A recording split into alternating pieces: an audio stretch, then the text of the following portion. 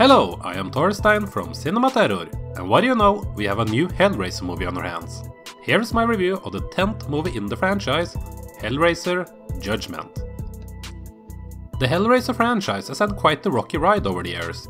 Ever since the troubled fourth entry to the saga, Bloodline from 1996, the movies have been made simply for Dimension Films to keep the rights to the franchise. It's basically been movie after movie, done on unrelated horror scripts, with Pinhead popping up in a few scenes so they could slap the Hellraiser name on it. The last one, Hellraiser Revelations, came out in 2011, and wow, was it a terrible one. After that I thought there would be no other way for Pinhead to return unless they were to reboot the franchise, but I guess I was wrong. Hellraiser Judgment was originally supposed to come out last year, but after being delayed, it was finally released on video-on-demand platforms now on February 13th.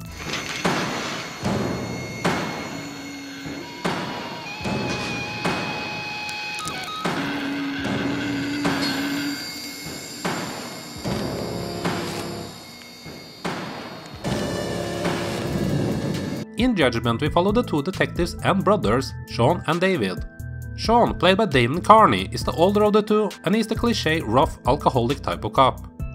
The main story of the film revolves around him, while he and his partner are on the hunt for a clever serial killer that they nickname the Preceptor.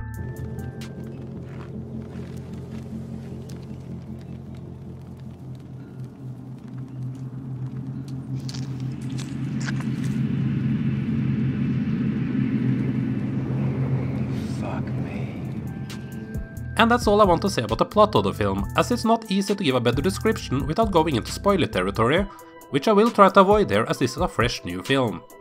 What I will say is that I found the story here to be a bit unengaging. I did not care about any of the characters and found nearly all of them to be dull. The film basically has three parts to it. One is with the detective on the hunt for the serial killer.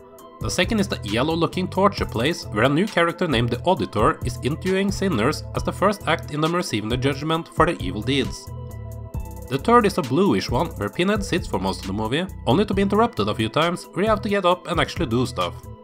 I can appreciate the idea of different color schemes, and I'm sure that some will like the way it looks, but I especially found the purposely ugly yellow look to be just ugly. It looked like something from 10 years ago in the Saw Hostile era. It is a good example of the movie as a whole, as there are ideas here, but they're just not executed good enough. It also feels like they steered away from some obvious chances to get gory. They had no trouble getting blood in other places of the film, so I'm gonna guess that the budget just did not stretch enough for complicated gore effects.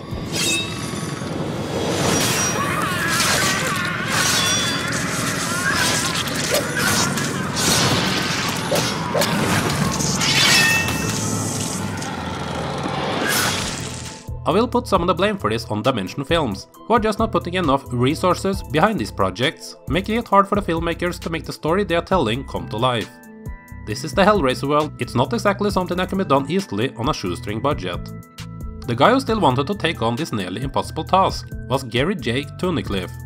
He has been working on makeup and special effects for years, and he has worked on the Hellraiser franchise since the fourth one, Bloodline, so he's obviously attached to the world of Pinhead. He has also been vocal about his dismay of how Hellraiser Revelation turned out, which is credited as a screenwriter on. So Judgment was his opportunity to make things right. He wrote the script, directed, did the special effects, and also acted in it as the Auditor. That's a lot of hats to fill, and even if I didn't care much for the film, I gotta applaud his drive to get this movie made. Speaking of the Auditor character, he is the best part of the film.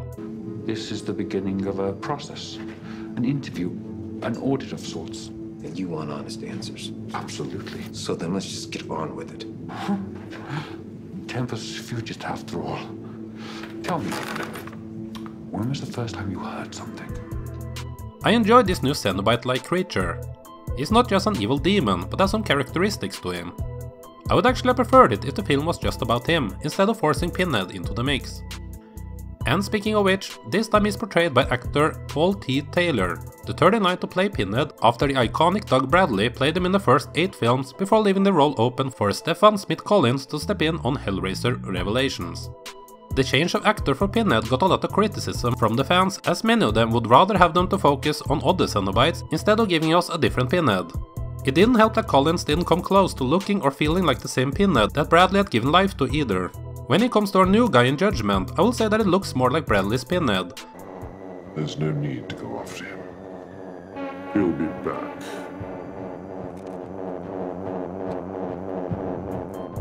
Although this version feels a bit more sarcastic and bored. Not bored as in bored with the movie, but that Pinhead had grown tired of humans trying to test him and disrespect his authority. I did not mind this new Pinhead, although he was also underwhelming. The voice was a bit off a few times, and I would again much rather have preferred to spend screen time with the new character, the Auditor. There are also some small cameos, with filmmaker John Gulager showing up as an uncreative, weird, disgusting guy called the Assessor, and Heather Langenkamp from Nightmare on Elm Street fame has a cameo that you will miss if you look away for the few seconds she's on screen.